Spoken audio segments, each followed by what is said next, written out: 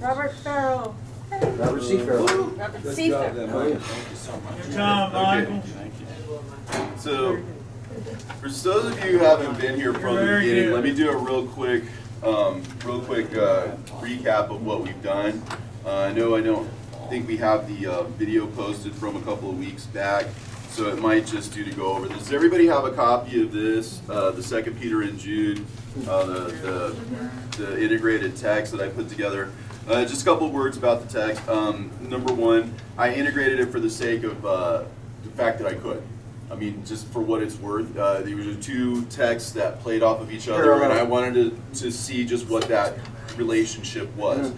Thought is that Jude was written first, and there were questions about the validity of Jude, the meaning of Jude, the purpose of Jude, etc. And these questions were basically brought to Peter. The basis for that particular assertion is that, number one, Jude seems to be much more declarative in nature. He says things in a declarative way, like, he says things like, Michael, the archangel, when contending with the devil, disputed about the body of Moses. He's very particular. And Peter seems to play off of that when he says things like, whereas angels, which are greater in power and might, bring not railing accusation against them before the Lord. So you can see how that's a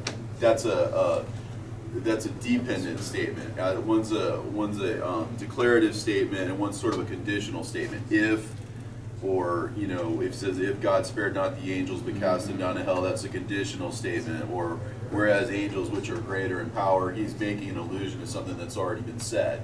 So if you were going to integrate these books, he is commenting on something that's already come up. So the Jude portion would have to precede that one in order for it to make logical sense. And this is a literary argument. This is based entirely upon the literary nature of these two books. What is their relationship? Peter answers a certain number of questions for which you have to ask yourself, what are the questions? What are the particular questions to these answers? We know, for example, when Peter says that we did not follow cleverly cunningly devised fables when we made known unto you the power of, and coming of our Lord Jesus Christ, but we were eyewitnesses of his majesty, for example. Why does he answer, we did not follow cunningly devised fables when we made known unto you? That is an answer to what question? The question would logically be, is this some kind of cunningly devised fable that you have taught us, right? So he's answering that question, so that question must have been somewhere in his mind for him to have answered it, right? So for there to be an answer implies the question, I guess is what I'm saying.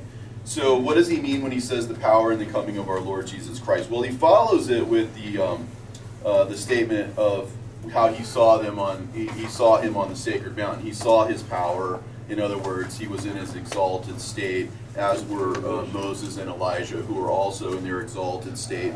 So that certainly has to do with his power. It does speak also in Luke that they spoke of what the content of what they were talking about was about the things that were imminent, the things that were going to happen in Jerusalem. So in that particular connection, he's speaking about how he saw him on the holy mount, the sacred mountain. But it's also interesting to note that when Jude speaks about the famous quote of Enoch, where it says, "And Enoch also, the seventh from Adam, prophesied of these, saying, Behold, the Lord cometh with 10,000s of his saints to execute judgment upon all, and to convince all that are ungodly among them of all their ungodly deeds which they have ungodly committed, and of all the harsh speeches which ungodly sinners have spoken against them." Right? That is also the power in the coming of our Lord Jesus Christ, because it is about his coming, right? It says, "Behold, the Lord cometh with 10,000s of his saints," and his power, what? To execute judgment upon all. So this could be a double entendre. And the other line of evidence that we have that Peter might be talking about the book of Enoch when he says the power and the coming is that later on he mentions that we have a more sure word of prophecy, whereunto you do well that you take heed as to a light that shineth in a dark place until the day dawn and the day star arise in your heart, knowing this first, that no prophecy of Scripture is of any private interpretation. For prophecy came not in old time by the will of man, but holy men spake as they were moved by the Holy Ghost. So the question is, when he says that holy men of old time were as the concluding part of that section, right?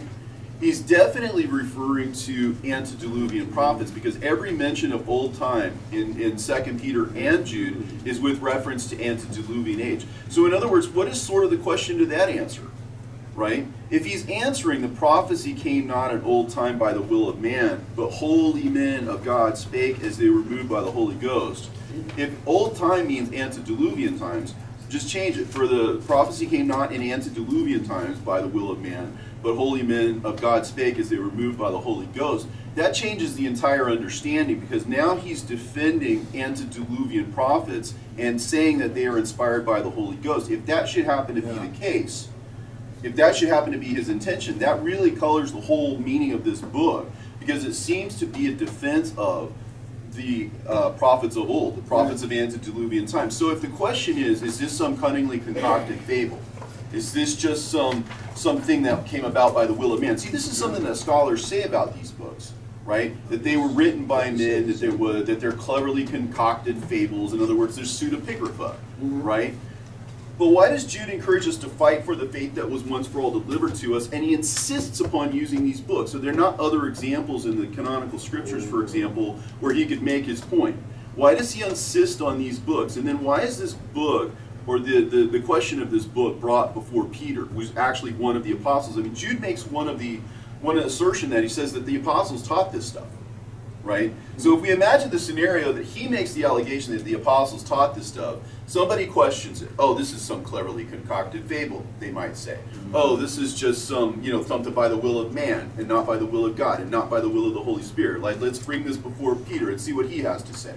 Right? So when they bring it to Peter, like, what is the first thing the book of Enoch says about itself? It very specifically says it's not for his generation, but it's for the time of the removal of the wicked and the ungodly. Now, if there should happen to exist a mechanism within our canonical scriptures between two entire books, not just jots, not just tittles, not just offhanded remarks, but two entire books that exist within the New Testament that function to say that men of old, men of antediluvian times, right, did not speak by the will of man. They were not cunningly convicted, or not cunningly concocted fables, but they were actually inspired by the Holy Ghost. If that's what that means, and it's very important because it hinges on this, if that should be the case, then that would be us coming to a like faith with what Peter had at the beginning. Peter is basically taking the book of Jude and saying, hey, listen, you know how he said that the apostles taught this? Well, I'm one of them. Right? And he seconds it by saying literally that we apostles, that we believe these things. In other words, he's seconding them, right? So this is sort of the lens by which you have to view all of this stuff. All of the, for those of you who have copies of this, and I'll see if I can get one uploaded to my the scriptural-truth.com website. They see all of these yellow areas. For those of you who have the documents. These are references to extra canonical books. And so and these are only the really, really good ones. There's a lot of obscure ones that I could have put on here, but I don't want to act like I was trying too hard. I went to the almost undisputable ones, right? And you can see how much real estate they take between the two letters. You'll notice that some of them are 2 Peter and some of them are Jude. So in other words, it isn't just Jude alone who's using these books. They're both coloring outside of the canonical boundaries. They're both coloring outside of those lines. And the questions seem to answer themselves when you sort of derive the questions from the answers. There are people out there who didn't think that this was right. They didn't think it was appropriate. They didn't think that these books were inspired. And you have Jude insisting that they are, and Peter also insisting that they are. So, the question of in the mouths of 2 or 3 witnesses, all things should be established. So you have to kind of read it with that lens that there exists the possibility that there is a secondary meaning, right? Which would tend to inform you as to just why he uses the word remembrance. I want you to remember. I want you to come to that this book is written to people who have attained a like faith as us.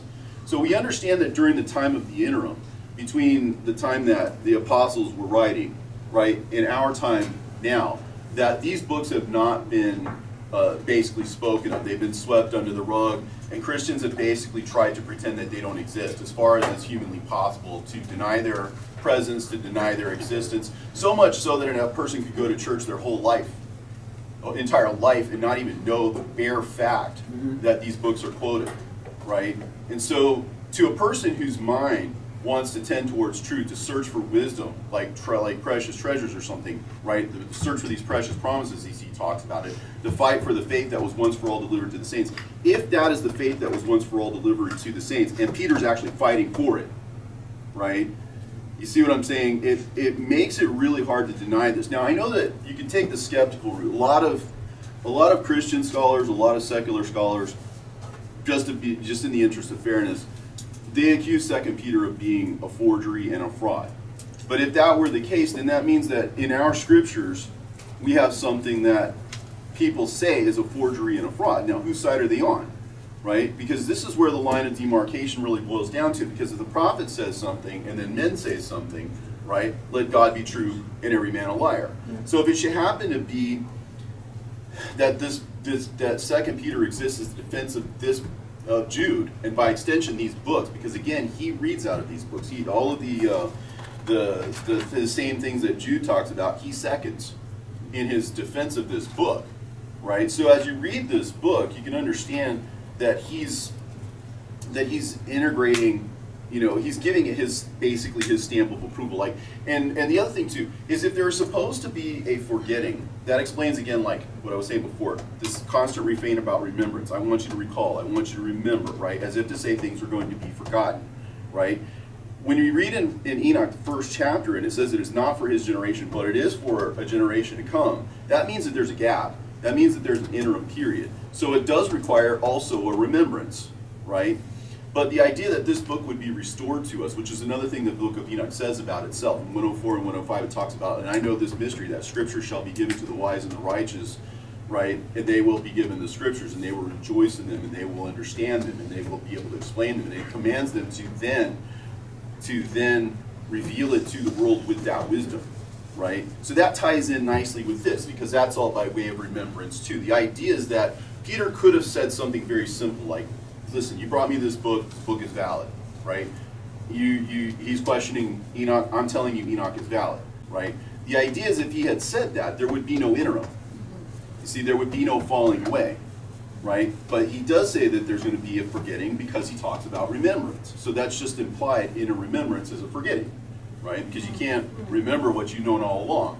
So what we've been taught all along has been taught by people who disagreed with and did not understand his words. And so that's basically all of Christian history, if you really take it like that, right? So when he talks about these people, he has some very negative things to say about them. He calls them all kinds of names. He calls them brute beasts. He calls them wicked. He calls them godless. He speaks about them in very pejorative terms.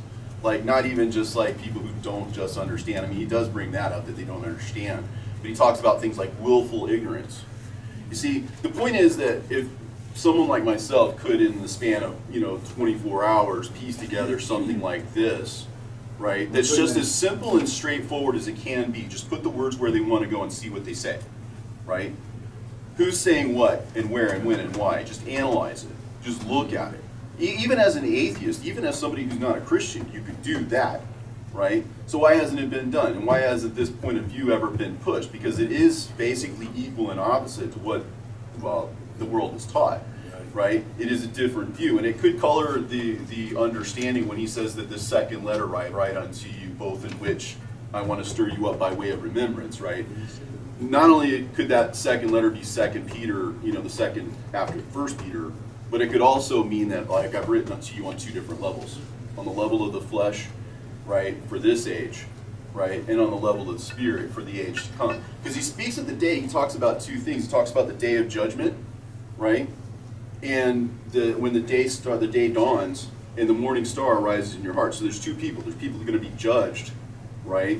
And then there's people who are going to receive essentially the morning star in their hearts. Remember, Revelation talks about whoever overcomes, I will give you the morning star, which is to say himself, right? Not the false one like Lucifer, who's bringing you technology and who's bringing you knowledge of the secular sort, right? In a pretense of being the morning star, because this again is the third millennium, and so all this technology, the AI, and all this stuff that you're seeing now, this is all stuff that, because it's inherent in the way that the universe works, other civilizations previous to ours, for example, antediluvian civilization, could have been technological. I don't know that they were or they weren't. There's no indication that they were or they weren't. But the idea is that if that knowledge is to be had, it could have been had before, right? And it could have been had, what I'm saying, it could theoretically come after. That might be why the world essentially had to be eliminated, right? Maybe everything had to be buried. Maybe everything had to be, you see what I'm saying? Because you go find these artifacts of the previous technological civilization, you could just retrofit everything to that.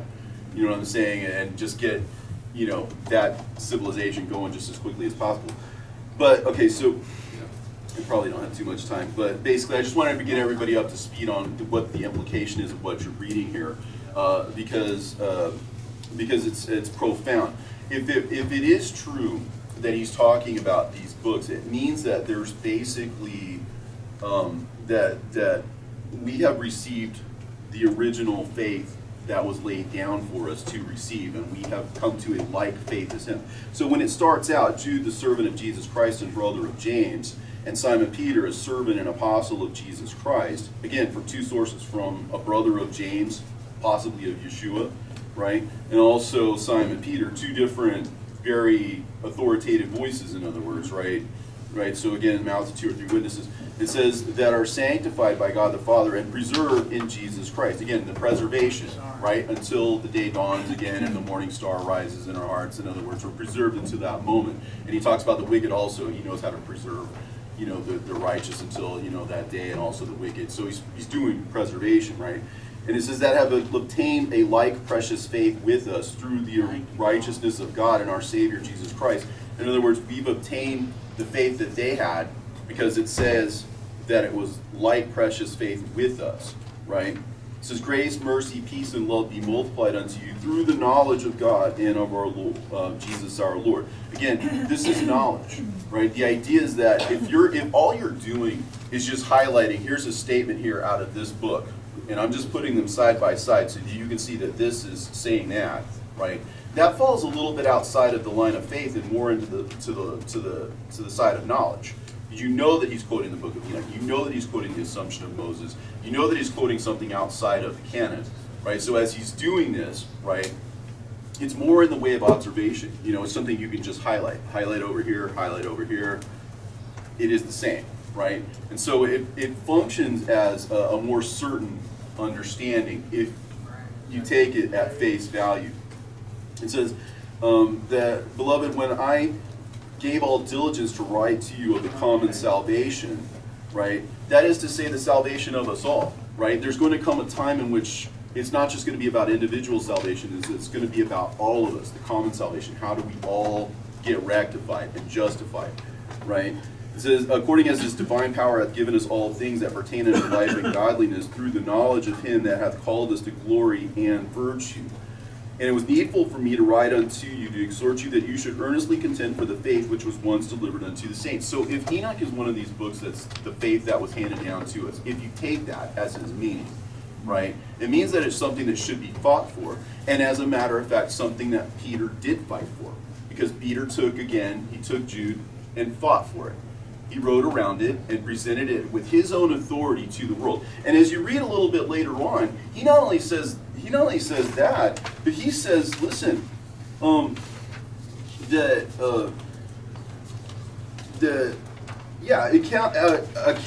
the this last page here, account that the long suffering of our Lord is salvation, even as our beloved brother Paul also, according to the wisdom given unto him, hath written unto you, as also in all his epistles, speaking in them of these things, in which are some things hard to be understood, which they that are unlearned and unstable wrest, as they do the other scriptures unto their own destruction. Does he mean other scriptures as in the canonical scriptures, or does he mean other scriptures as in the non-canonical scriptures? It's hard to state, but Paul does quote outside of the lines too. If we take that Paul wrote Hebrews, for example, which either he did or he didn't, but whoever the author of Hebrews whoever wrote the epistle of the Hebrews, right, in the chapter of faith, in chapter 11, makes allusion to the second book of Maccabees and also to the martyrdom of Isaiah.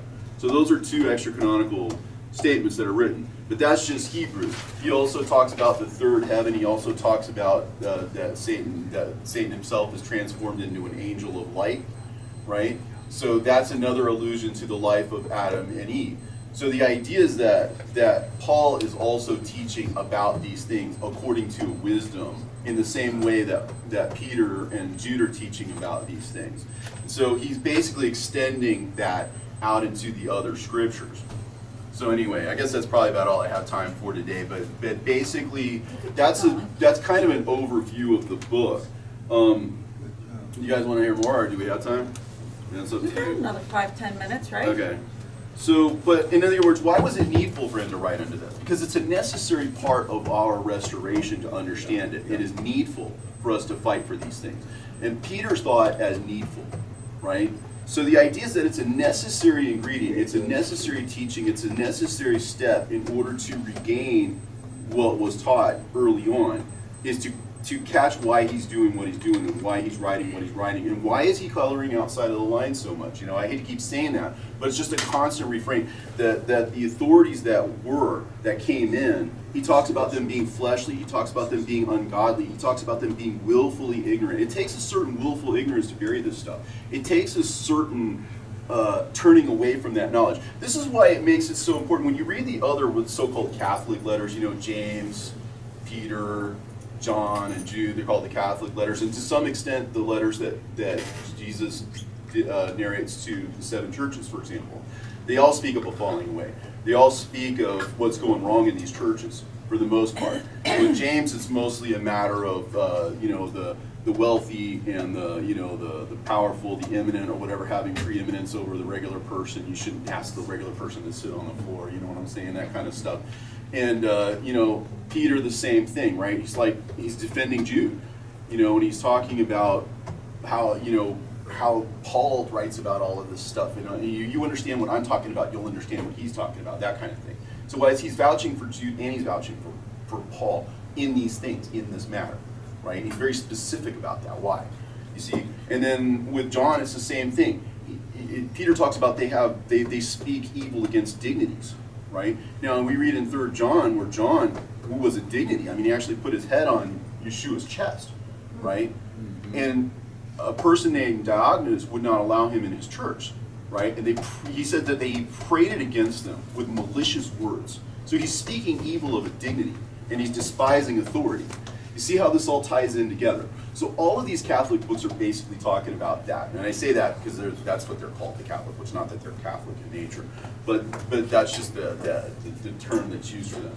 But you see, the idea is that all of these books function, right, to show us that the church was falling away, that the church was being taken over by these people. And these people, again, of all of the nasty things that get said about anybody in the Bible, right, these people have some of the nastiest things said about them. And I don't think that's for no reason. These people are every bit as evil and every bit as wicked to have done that. Because Peter actually in his letter also says that it would have been better for them not to have known the way of righteousness than to have turned their backs on the sacred command that was handed down to them. So if this teaching was that, if they were teaching out of the book of Enoch, if they were teaching out of the Assumption of Moses, if they were teaching out of the life of Adam and Eve, if they were teaching out of 2nd Maccabees, they were teaching out of all of these books that you're reading, all of these outside the line stuff. And these people come and they impose these lines. And they say, listen, it's just this and not that, right? Just here and not there, right? Then they're cutting off your ability to follow the Lamb wherever he goes.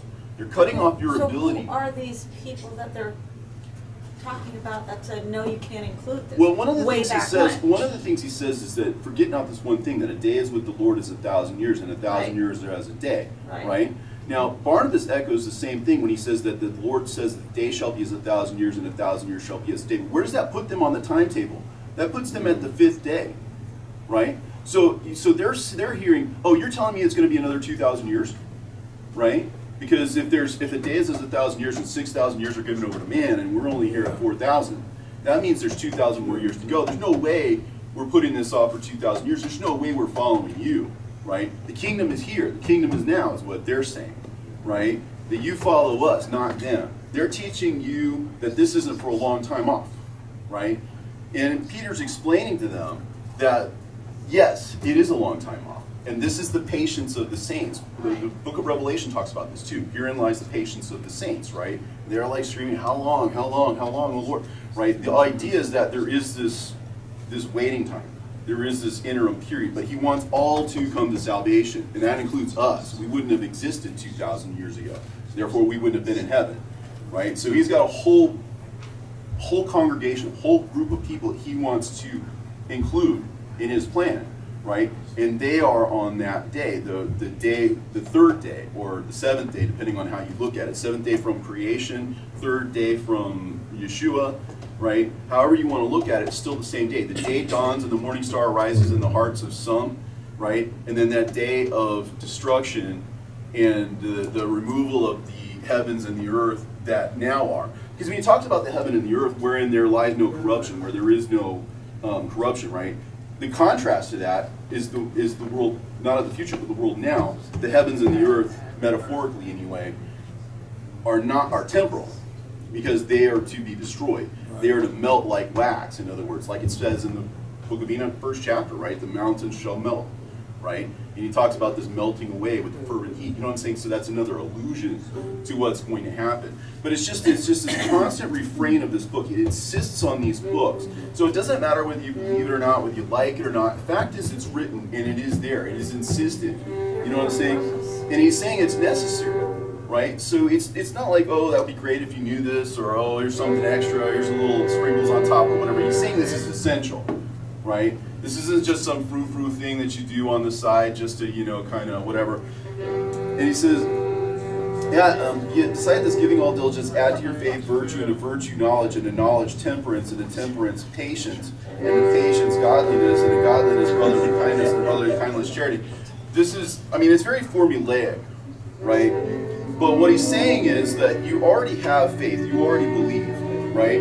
Now, be virtuous, right? A virtuous person doesn't negate or deny the Lord. A virtuous person doesn't destroy the truth or hide the truth or bury it and put it under a bushel, right? A virtuous person, it explains what virtue is. When he went to the church of the Bereans, right, these people were more virtuous than other people, right, because they actually listened, right? And even with Martha and Mary, it's who was listening that was in the right. So in other words, you have to have faith, but you also have to listen to it. Right? Why in the chapter of faith, for example, you read in the book of Hebrews, the chapter of faith, right? You know, faith is the substance of things hoped, you know, for the evidence of things not seen, blah, blah, blah, blah, blah. And still in the chapter of faith, he talks about the faith of, you know, the woman who would receive her child in the next world, which is an allusion to the second book of Maccabees. And he also says that prophets were sawn in half, which is an allusion to the martyrdom of Isaiah. So if you can't make it all the way through the book of the chapter of faith, for example, in the book of Hebrews, you can't make it all the way through that without chucking your faith out the window, without trying to hide the fact that these are, like, you won't find in your cross references, on most Bibles you won't find that. Maybe you find a study Bible, maybe you find a scholar Bible, but on your average Bible that you buy anywhere, it's not going to make those allusions, it's not going to make those cross references, right? But that's a subtle form of deception. It's something that's known, but it's withheld from you, right? And so that's what these weak, wicked people do. They know things and they withhold them from you, right? But then wholesome thinking is the antidote for all this. To put it all together in a wholesome way, in its entirety, in other words. And you look at the totality of the evidence and you affirm the totality of the evidence. This is the unavoidable, unescapable conclusion. So do you suggest reading all the Apocryphas and trying to connect that? There's a certain something to be said about that. There is a language, and this is something that you can delve into if you come to my channel, or if, I don't know, if the doctor lets me delve into that, I might delve into that a little bit more here. But it's like if I gave you just a book, any book, and I said, is this written in English or not? And you were a speaker of the English language, you could look at it, it doesn't matter what the book is, you could say, yeah, that's written in English, right? Okay, so if the scriptures have a certain code to them, if there's certain keys, right, the keys of knowledge, right, the keys of understanding, right, he gives us an idea of what these things are. The son of the sower is the Son of Man, that's a key, right? The seed is the Word of God, that's a key, right? The ground is the world, because it's the earth, the world, the earth. You know what I'm saying? There's a certain method to the madness, let's say, right? And so he's telling you, okay, so these are keys, and these are things that the scribes and the Pharisees and the lawyers have taken and hidden away from us, right?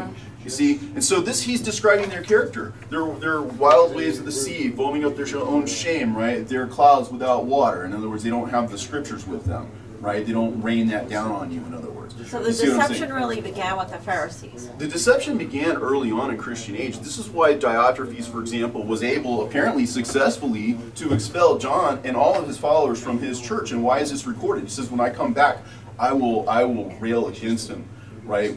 I will stand against them, right? So in other words, if all of the Catholic epistles and the letters to the churches by Yeshua, even in Revelation, speak to all of these things, you see some of the same words: morning star, morning star.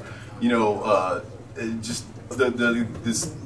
it's telling a story about the unraveling of the church, and it's being taken over and infested by the synagogue of Satan, right? It's forming itself in the image of Judaism, right? That it talks about like the teachings of people like Jezebel's, you know, Jezebel, the teaching of the Nicolaitans, and all these other teachings, these evil people that are profited. You're constantly told about these evil people and these evil teachings, right? And so that when you read that, you have to believe it. Like, you have to understand that every church history that I've ever looked at or read, and it's always sort of treated as though it was the triumph of Christianity. That Christianity triumphed over all of this stuff. That it actually emerged out of the controversy and the problems or whatever, and it become more and more perfect. We can say that it did, but not 100%. Well, but what happened was, if you cut off these teachings, right, and you impose, like you said, the canon, which is what the Jews had done. They had imposed a canon, right? Then that means that whatever internal evidence you have to overlook, whatever points you outside of those boundaries, you have to like wear those blinders. You're like that bonsai tree that your roots can only go so far, and that's gonna affect your growth and your productivity, right? Whereas if you understand that those boundaries don't actually exist and that they are imposed, and you look at the character of the people who imposed them, that's what this book is trying to tell you. These people are bad. These people didn't do it by mistake. They knew the mystery and they turned their back on it, right? And it would have been better for them not to have known. Why? Because, I mean, again, because they did know, now they're guilty for willful ignorance and for lying and for covering up the truth and being co-conspirators with Satan against God, against his truth. Gotcha. Thank you. Thank you.